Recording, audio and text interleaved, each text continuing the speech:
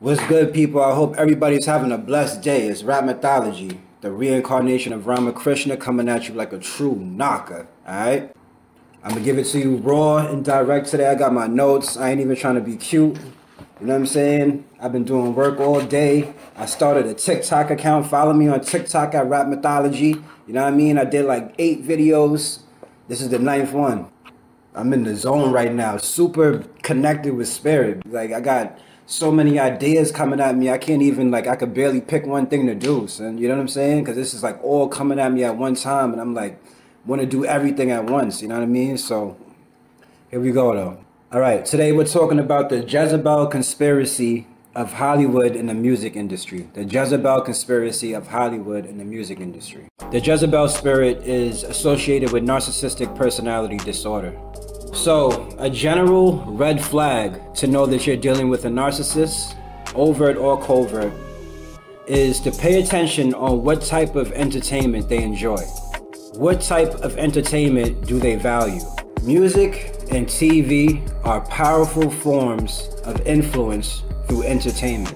How do you control a mass population? By dictating that population's religion, food, education, and lastly, entertainment. If I can control what type of music you listen to, I know that I can have a subtle effect on your decision making and even your thoughts. After observing the current state of social values in America, it is my opinion that a plan has been put in place to spiritually condemn the divinity of souls on a mass scale, to the point where evil, manipulation, control, perversion, and greed are seen as the societal norm. You could consider the Jezebel spirit a legion of millions of demons. So I want to show you how this agenda is being carried out by just going over the top 5 songs on the Billboard Charts right now and the top 5 movies in the box offices right now. I want to show you how narcissism is celebrated by the top mass media companies in America and projected into the minds of the masses. All right, so here we go. The top 5 songs on the Billboard Charts in America right now. First song is Easy on Me by Adele. This song is not actually so bad. So in that song by Adele, she's kind of talking about being a victim of narcissism and how it kind of affected her and the choices that she made growing up. So in this song, Adele's talking about the effects of narcissism. It's actually a pretty good song. I'm not even gonna front. I like Adele. But she's talking about, you know, how the trauma from her childhood affected her decision making as a young adult. The next song is Stay by Kid Laroi and Justin Bieber. Now this song is straight up about the narcissist keeping a person for their energy supply and how much they value that energy supply and not the actual person. I do the same thing I told you that I never would. I told you I changed even though I knew I never would. The top 3 song on the Billboard Charts right now is Lil Nas X, Industry Baby. All right? And I'm just going to give you a couple of lines out of the first part of the song. He says, tell a rap nigga, I don't see ya. I'm a pop nigga like Bieber. I don't fuck bitches, I'm queer. But these bitch niggas like Medea. Alrighty then. Alright, the video itself is very narcissistic. You know, being gay or whatever, cool, but having multiple sexual partners, forcing your sexuality onto other people, right, is a big form of narcissism. You know what I'm saying? And this is an agenda in the music industry on TV as well right now. Back in the days, you would never see anything gay on TV. It was taboo. But now it's almost like you're being force-fed. You know what I'm saying? This is very narcissistic. Number 4 on the top Billboard chart right now is Walker Hayes, Fancy Like. And he's talking about cheap dates in the song and how he likes to go on cheap dates. But it's kind of like he's making it like it's the standard. You know what I'm saying? You know, once in a while when I get paid, we step it up from Wendy's to Applebee's, you know what I'm saying? I'm trying to go on vacation. I want to go to the spa. I'm trying to go to the zoo. I want to go to a concert. Like, that's the best that you got is Applebee's? Word? Oh, yo, you should get around me and be having the time of her life, bro. That's cool. Cheap dates are cool, but we gotta take it up a notch after a while. Number 5, all on the Billboard Charts right now. Top 5 song in the country. Bad Habits by Ed Sheeran. Bro, just look at the cover, like the picture for the song. This dude has vampire teeth. Immediately I'm thinking energy vampire. Bad Habits. Not healing the bad habits or getting rid of the bad habits, but my bad habits led me to you. This is some toxic relationship, narcissistic, codependency, addiction. Not good at all. You do not want to be looking at this as cool. Vampire teeth. Now ODB had the vampire teeth. The whole Wu-Tang was rocking the vampire teeth at once. They were coming up out of being energy vampires, selling cracks and living on the streets and whatnot. That's kind of like the energy that they was right in when they first came out. And they was going kind of hard body with the vampire teeth. But they were spitting knowledge though, you know what I'm saying? And they lost it after a while. After a while, you know, the vampire teeth wasn't cool and all of that. Bad Habits, number 5, top 5 song in America right now on the Billboard Charts. So 4 out of 5 of the songs were heavily narcissistic and being made cool. Oh, and before I forget, make sure to like, comment, and subscribe like a true knocker. Okay, now, so top 5 movies in the box offices right now. Let me know in the comments what you think about some of these movies, all right? Top movie, number 1 movie in the box office right now is Dune. This movie takes place on a desert planet, like on a new planet somewhere, right? On this harsh desert, there's a substance called spice. There's a drug called spice that's on the street now. But in this movie, the drug spice, it extends human vitality. And the spice is crucial for interstellar travel or astral travel.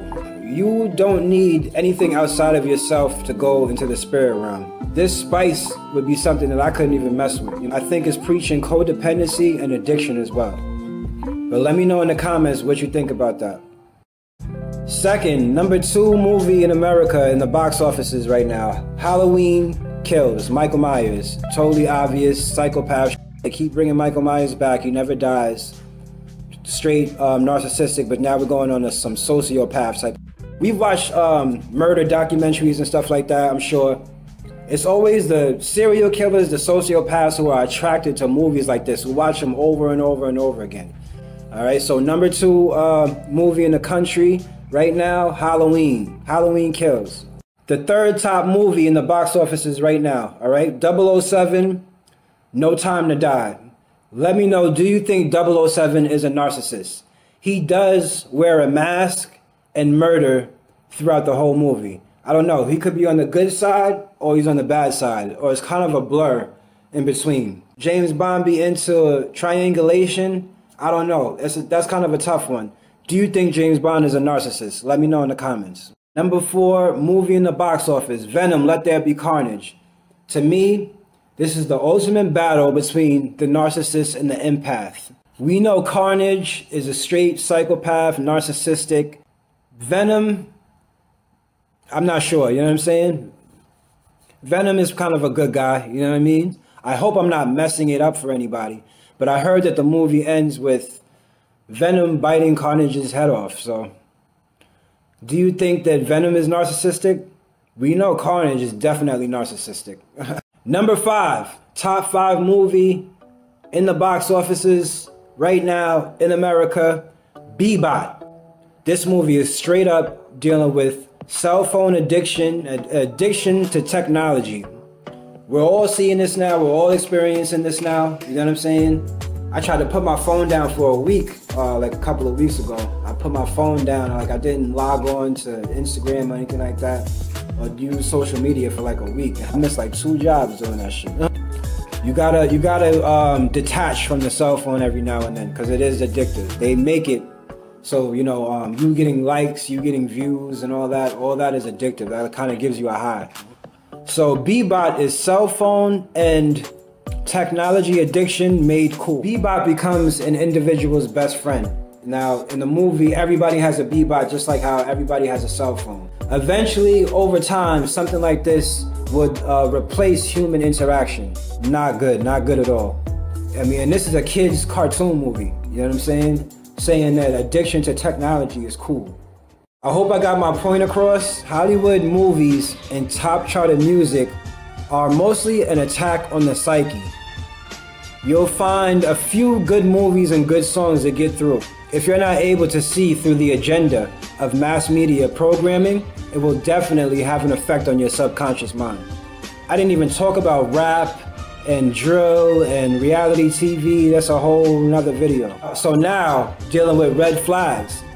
This is one way you can tell early on in a relationship that you might be dealing with a narcissist, because they love bomb when they first meet you. So it's hard to sometimes kind of identify the narcissist upon first meeting them, because it depends on their love bomb game. If they have a weak love bomb game, they tend to overdo it. But a narcissist can love bomb you for months, maybe even years. But once they get what they want, boom, they switch up on you. So you can identify a narcissist quickly, right? This will be a red flag right here, by observing their choices in entertainment. What kind of music they like, what kind of movies they watch. And also, they will want total control of the entertainment that you guys watch together. If it's a movie, if it's choosing a TV show, they will always want to choose the TV show. If it's going to a movie, they will always want to choose the movie. If it's listening to music, they will always want to choose the music that you guys listening to. And your choice of music will be insignificant. You'll be considered lame for your choice of music or for your taste in movies or other types of entertainment.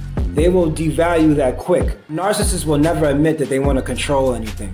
You know what I'm saying? You just got to observe it for yourself. So they will try to make you a fan of what they like. They'll try to make you a fan of what they like. So you end up losing little pieces of yourself if you try to stay with this person. This is part of the grooming process. They do this to groom you to deal with all their toxicity.